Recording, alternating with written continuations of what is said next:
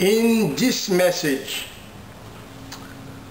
you are going to remember one of your greatest achievements. Think a little bit. What is one of my greatest achievements? Place it in a time of your life. Wow. Wow.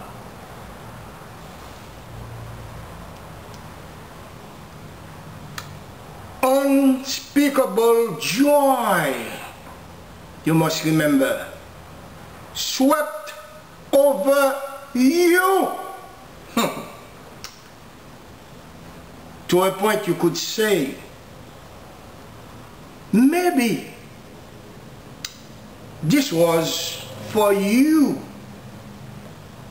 What glory feels like.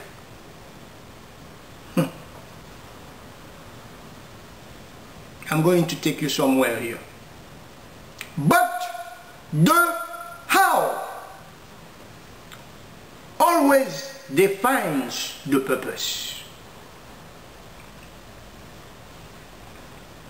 People usually get blinded by the how,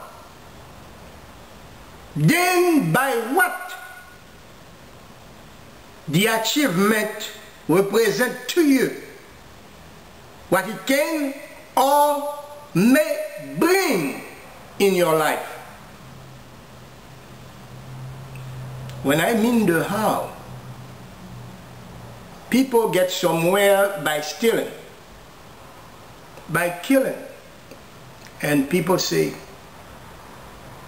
this is by killing, he get there. This is by stealing, he got there. My God, my God.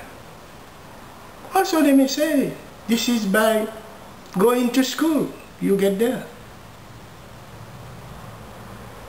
Who can truly blame them for wanting to duplicate your success?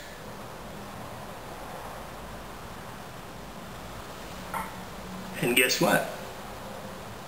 Jesus said to me, this is where you enter the king's snare.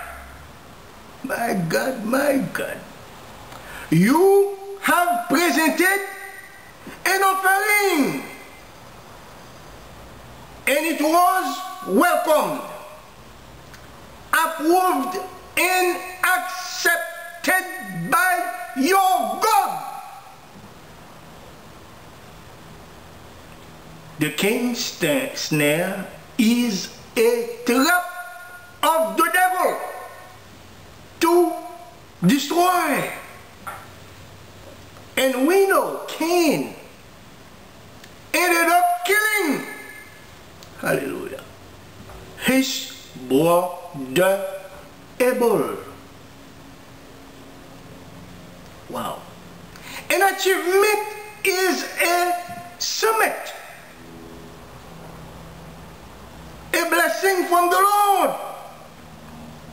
But Satan would have people believe that it is all you, not God at all. I'm going to say things from now to the end of the year, things unheard of. Unheard of. I will need your attention. My God, my God. Listen to this. When you reach a milestone, people under you covet your position. And people already there will not make room for you. My God, my God. Two groups of people are competing to see you fall. I know that very well, you know.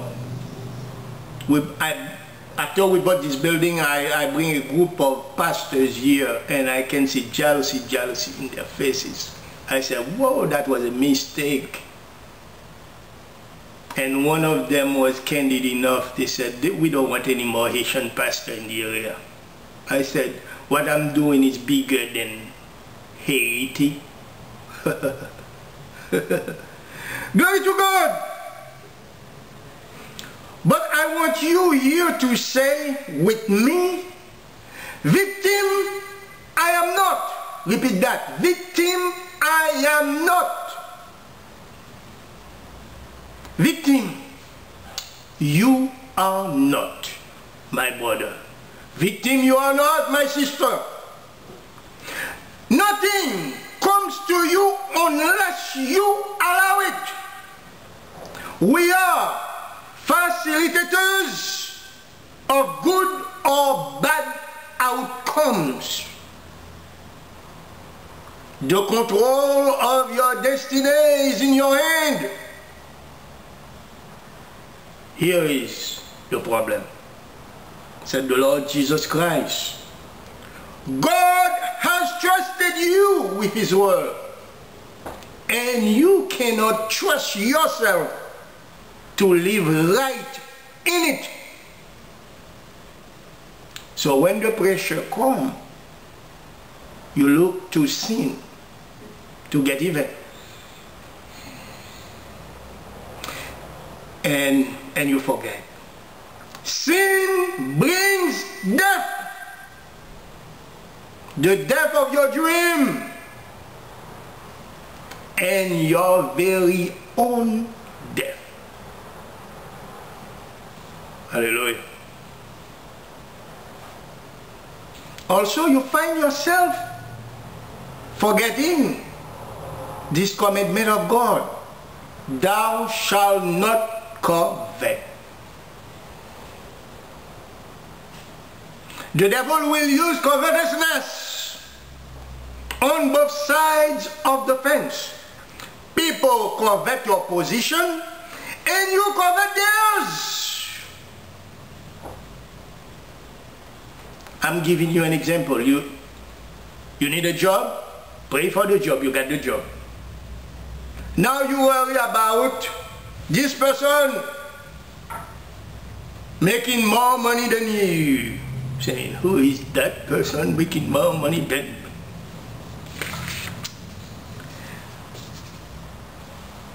But I'm taking you back to Genesis where God said, I have put enmity between the devil's offspring and Eve's offspring.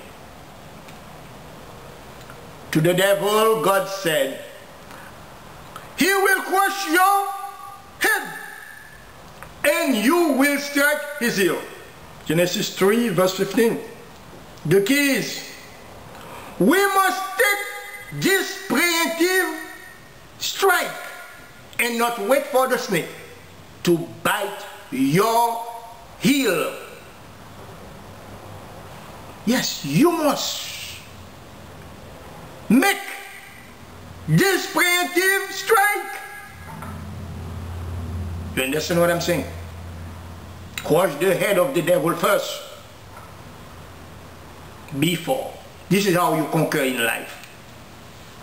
The devil offsprings are foul spirits.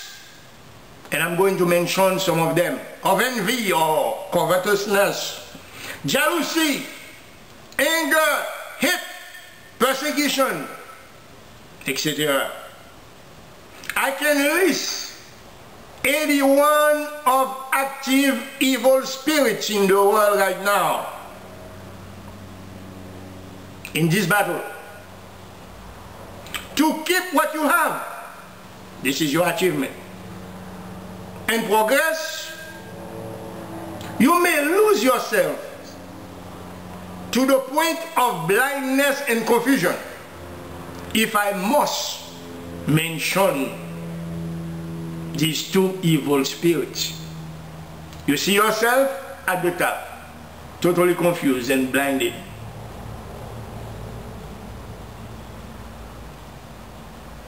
My God, my God. You find yourself not knowing what to do. You practically forgot that God has made all things available to you. I mean, all. Everything that you ever needed to get where you are, everything you need to sustain you, and everything you will need in the future. So what's your problem? I have partners opening a business and they think everything will go smooth. Guess what? You will have problems. People will challenge you, steal from you, want to destroy you. Coming and crying. This is where you must realize that an achievement is not only the obtaining of a position, but also a beginning, like a birth. And what you obtain, you must earn.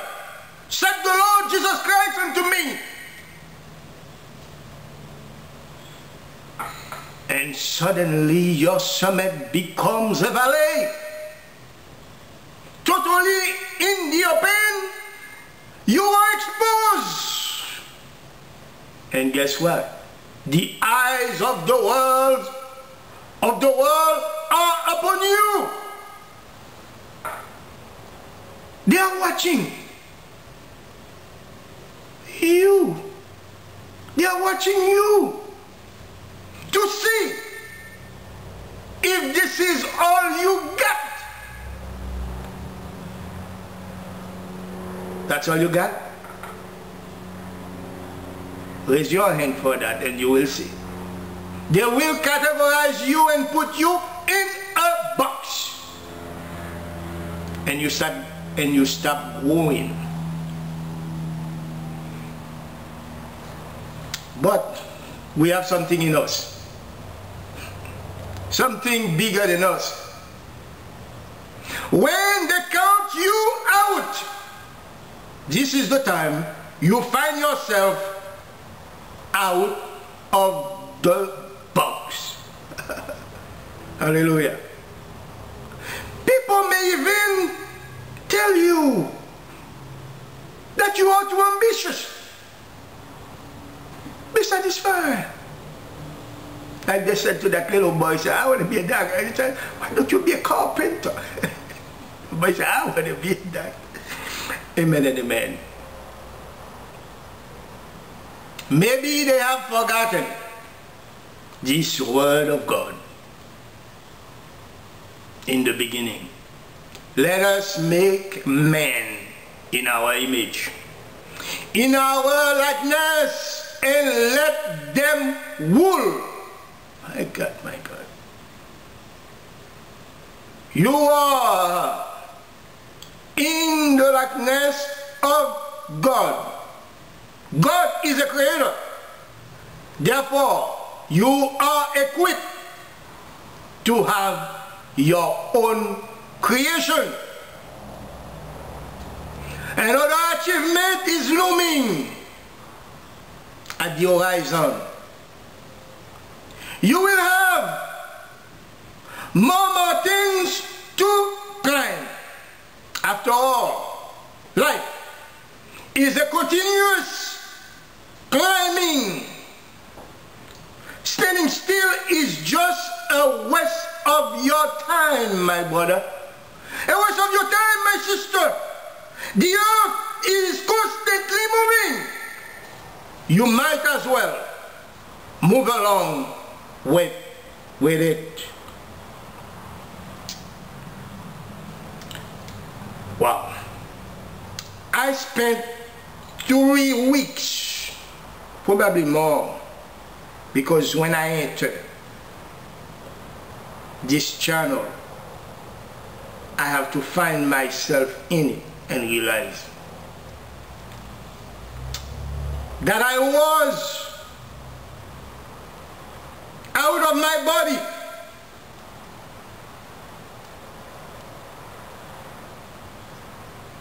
And I was living in the spirit. I was there, but not really there. My God, my God. Maybe you should do that sometime. Step out of your body so you may look and learn from within what is going on around you. I had many things to learn from the Lord.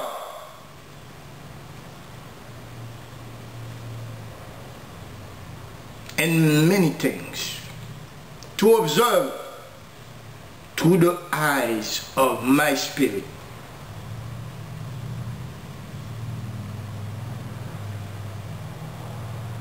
During that time, I realized that my ride to my next achievement will need people. Yes, people are your engine. They are the speed. You may say, these very people who hate me, envy me, and ready to kill me. You are saying, praying apostle, that I need them. Yes, you need them.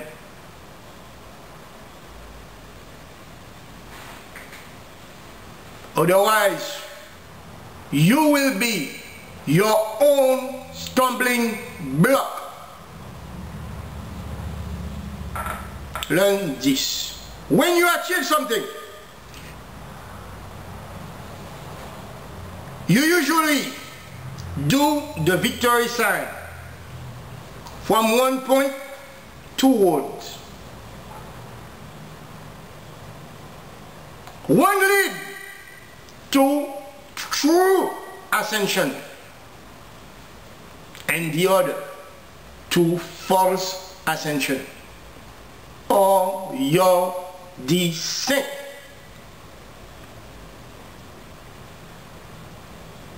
I have to tell you, 90% of the time, people choose the false ascension and then they don't. Descending. At the top, you must conquer evil with good. People will center you in the beginning until you prove them wrong. You do so not by fighting, but by displaying your good intent. Don't say, they're talking bad about me, I'm talking bad about them. No. You will get caught and they will not, okay? Right now, I'm going to have you repeating this with me. I got Christ, I got God. Christ is my burnt offering. I got Christ, remember this. I got God. Christ is my burnt offering. I'm going to give you the story of a man in the Bible. His name is Manoah. His wife was barren. They couldn't have children. One day the angel of the Lord, Jesus, visited his wife to tell her, you are going to conceive and have a son. We read that in Judges 13 verse 3. And he gave her a nutrition plan, what she should eat and drink, what to avoid, such as wine, alcohol, or fermented drink. But Manoah, his wife, had the visitation. Manoah said, Manoah went and prayed God and said, God send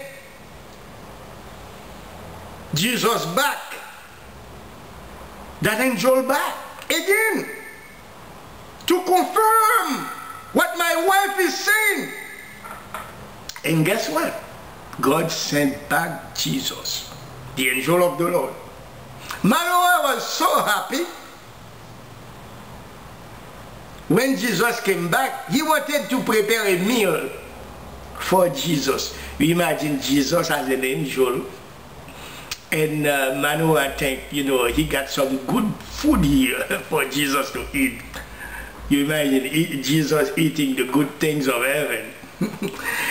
Let us read together Judge 13, verse 16 and verse 19 and 20. The angel of the Lord, Jesus replied, even though you detain me, I will not eat any of your food. But if you prepare a burnt offering, offer it to the Lord. Verse 19, then Manoah took a young goat together with the grain offering and sacrificed it on the walk to the Lord. And the Lord, guess what? Did an amazing thing while Manoah and his wife watched. As the flame blazed up from the altar from heaven, toward heaven, the angel of the Lord ascended in the flame. My God, my God. Imagine somebody physically near you and then now enter the fume and ascend to heaven right before your eyes. My God, my God.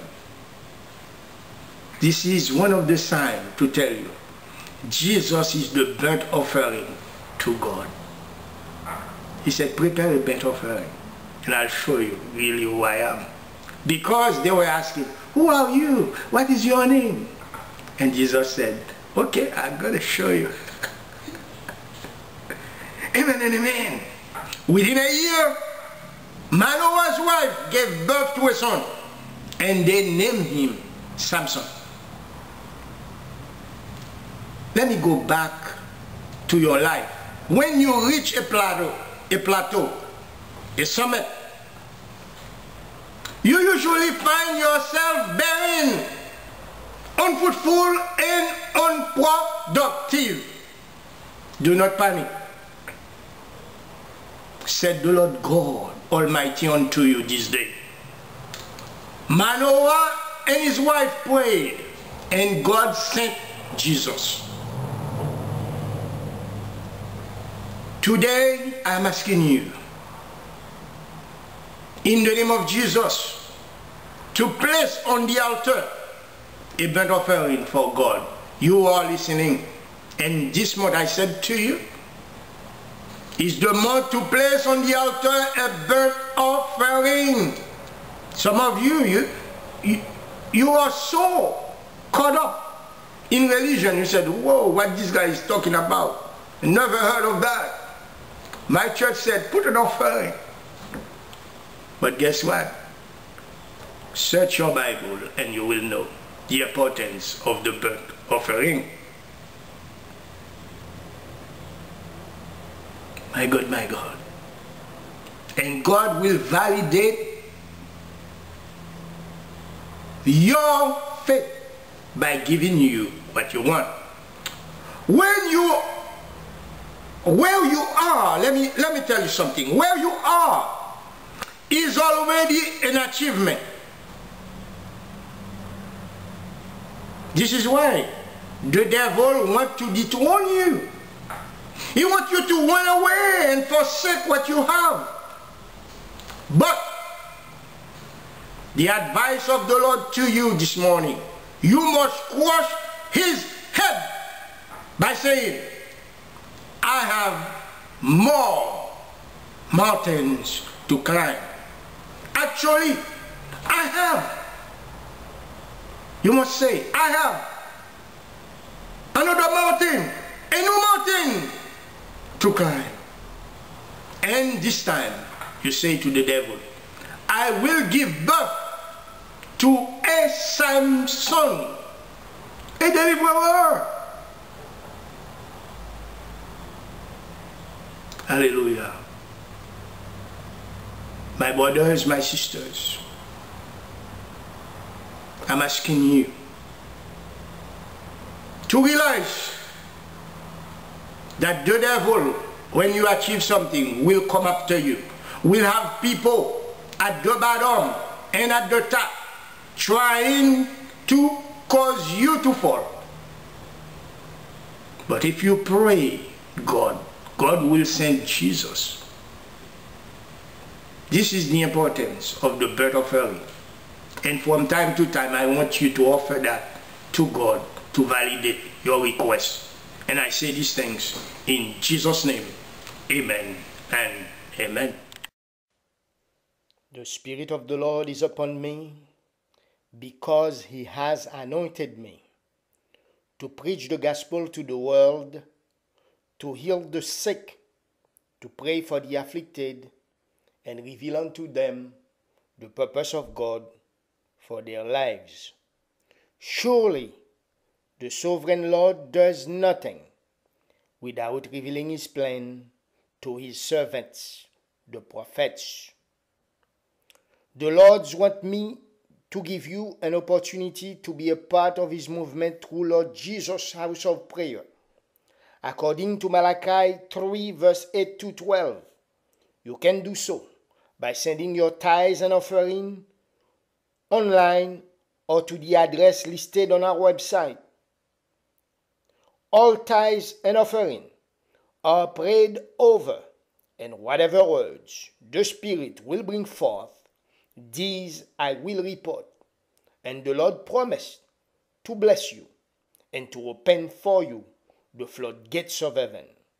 Remember, we are here for you to help you turn your house into a house of prayer. Amen and amen.